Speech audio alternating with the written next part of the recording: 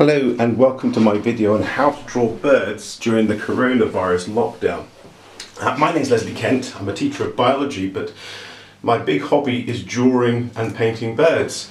And I was hoping that during the lockdown people might be able to interact with the wildlife around about their homes and maybe get to see it and enjoy it a bit more, maybe even draw it. And so I thought it would be a really good idea to try and teach people to draw the common wildlife that might be found around their homes. This, hopefully you recognise, is a house sparrow. This is a male house sparrow, and if you listen carefully during this video you'll hear them singing in the garden.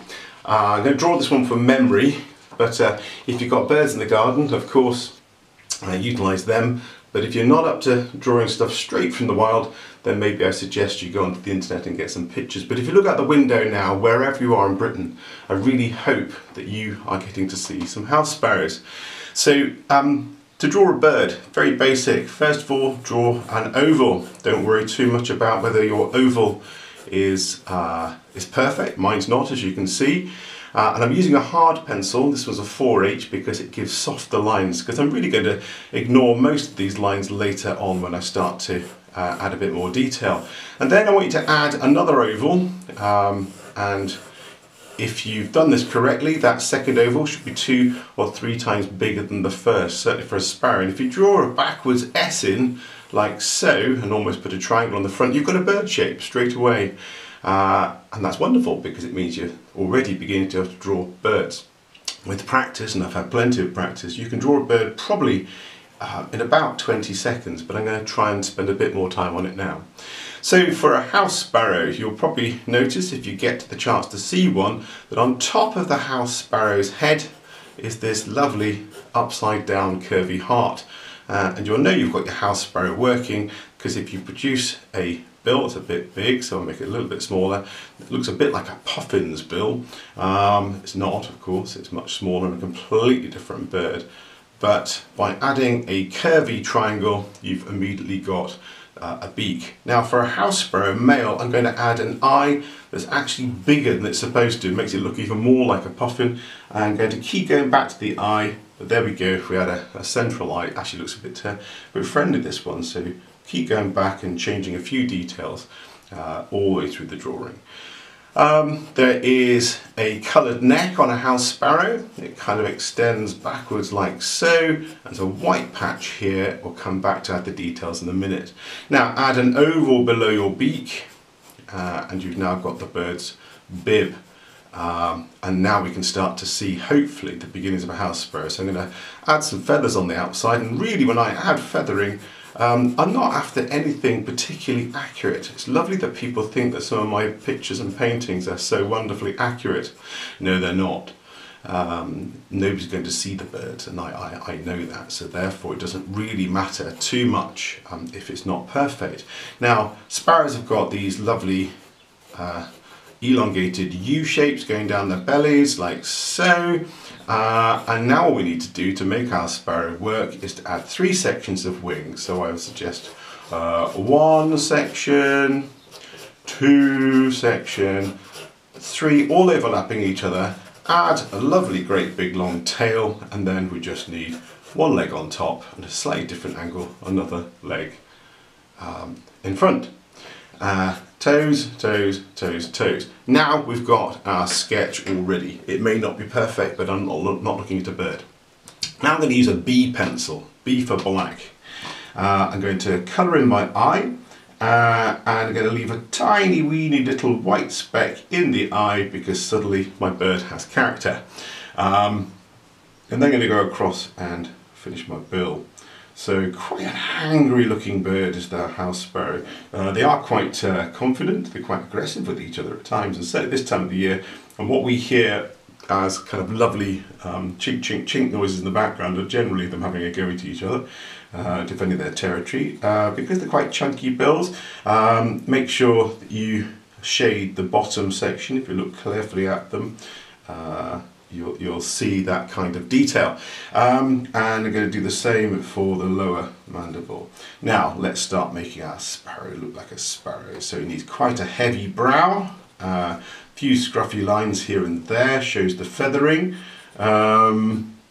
Gosh, it does look a bit of an angry sparrow, but if you've seen sparrows in the wild, you'll know that they can be quite angry. So I'm going to shade to emphasize the that forehead.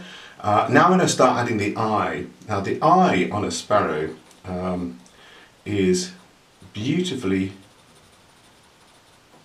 hidden in an eye mask.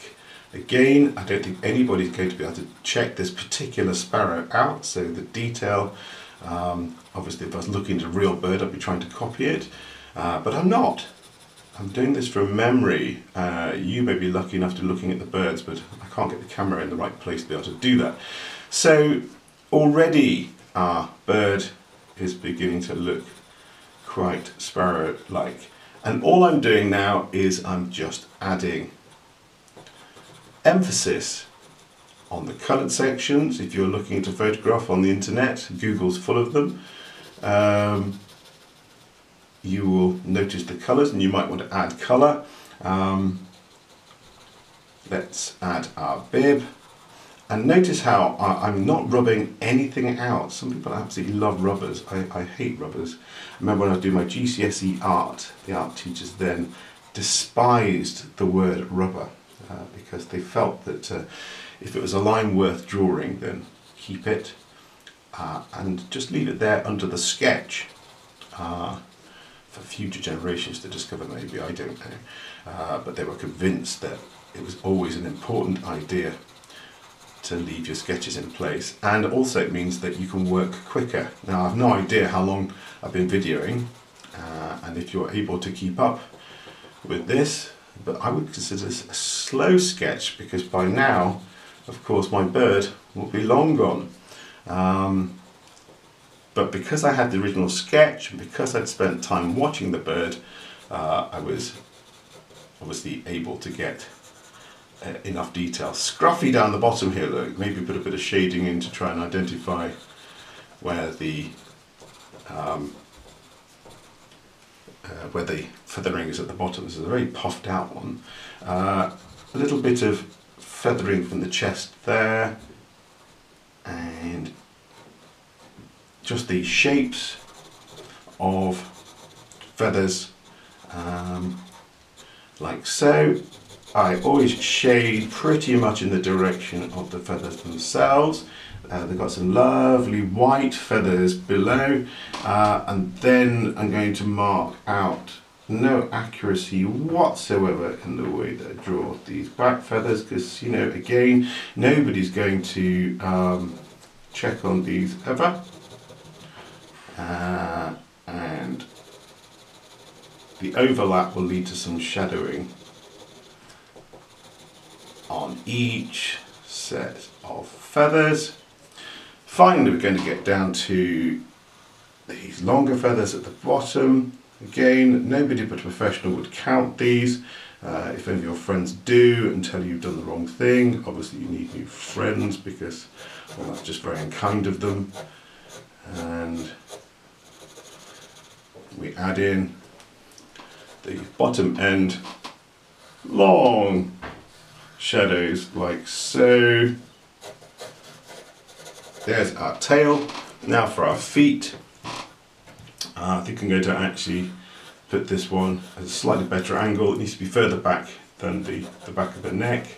Does anybody ever look at the detail of claws? Well, if they do, they'll notice they're actually curved right round, even in a little sparrow. Please note that most of what I'm drawing is just sticks. I think we've pretty much got a sparrow, commonest bird in Britain, drawn in just a couple of minutes. Let's give it something to stand on, a few lines downwards. So really makes it a piece of wood, and it might not be perfect, but I would suggest that we have sketched a sparrow. And the wonderful thing is we've learnt something about the structure of a bird and gone out and looked for something too. Of course, you can play about with this for detail, And if you could draw that, you could draw any bird there is, because basically all birds are the same structures underneath.